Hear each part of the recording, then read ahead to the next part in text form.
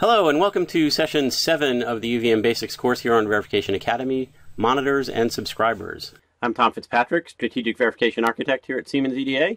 And in this session we're going to be talking about monitors and subscribers, which are the passive components in a UVM system that perform coverage collecting and checking. So in our agent, we've already talked about how the sequencer sends transactions to the driver, which then converts those into pinwiggles on the DUT. The monitor's job is to actually look at those pinwiggles, recognize the activity, and assemble transaction objects from that, and pass that up into the verification environment for further analysis. The way we do that is through something we call an analysis port. So similar to the way the driver and the sequencer communicate, the monitor will use the analysis port to send a transaction up to a subscriber. So the subscriber is connected to the analysis port. The subscriber has an analysis export in it. And the interesting thing about an analysis port is that it can be connected to any number of subscribers, including 0. These subscribers, because they are actually dealing with a handle to a transaction object, may not modify the transaction object, because then that modification will be reflected in any other subscriber that also has a handle to that same object. So if a subscriber is going to modify the contents of the transaction, it must make a copy first. So the monitor, and also as we'll see an agent, has an analysis port that can be connected to multiple subscribers, and each of those subscribers can behave as a coverage collector or a scoreboard or some other analysis component. The monitor is extended from the UVM monitor base class. Again, this is to communicate the intent that we want this thing to be a monitor. It's registered with the factory, and we declare the analysis port as part of the monitor. There's also a virtual interface in the monitor, because that's how we will see the pin level activity.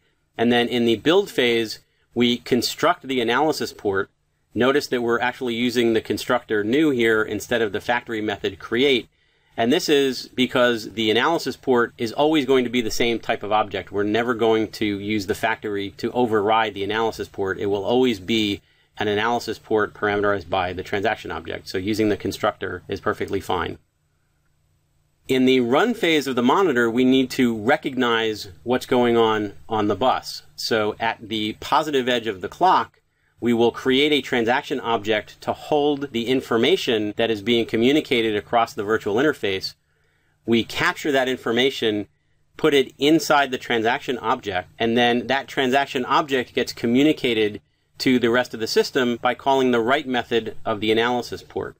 So in a similar way to the sequencer and the driver, having the driver call the getNextItem method of its sequence item port, the monitor calls the write method of the analysis port, and when we connect it to an analysis export, the analysis export supplies the implementation of the write method.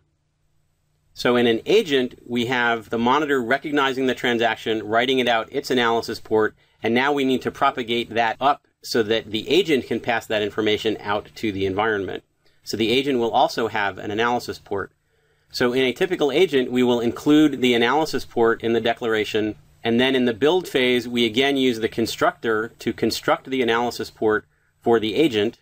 We use the factory to create the sequencer, the driver, and the monitor, because these may want to be overridden through the factory. And then in the connect phase in the agent, we connect the analysis port of the monitor to the analysis port of the agent at the top level.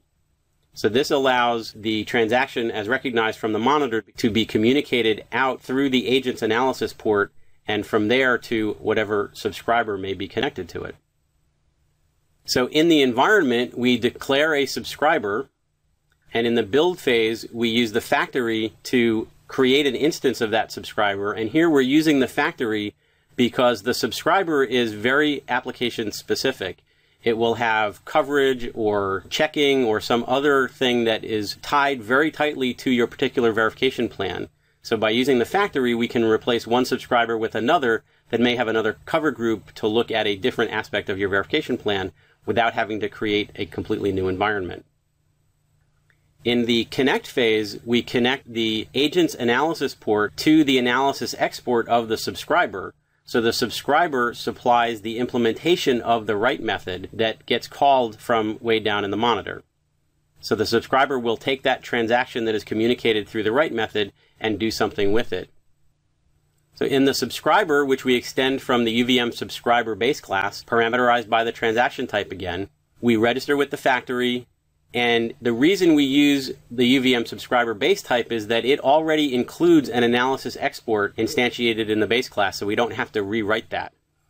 So the only thing we have to do for the subscriber is fill in the details of the write method, which is the function that gets called when the monitor actually calls analysis_port.write.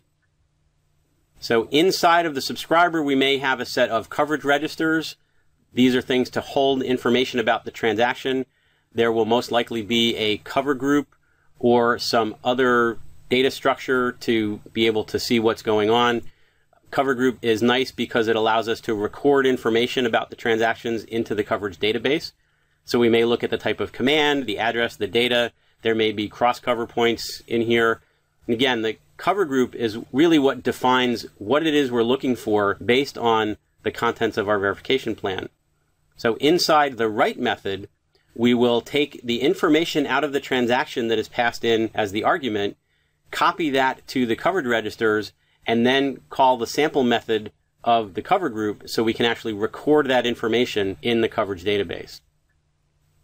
So again, in the agent, we have on the monitoring side, we have the monitor connected to the virtual interface to recognize the pin level activity that is supplied by the driver, gather that information, put it into a transaction object, and communicate that transaction object out through its analysis port up through the agent's analysis port to the rest of the environment. So that's it for this session of UVM Basics, Monitors and Subscribers.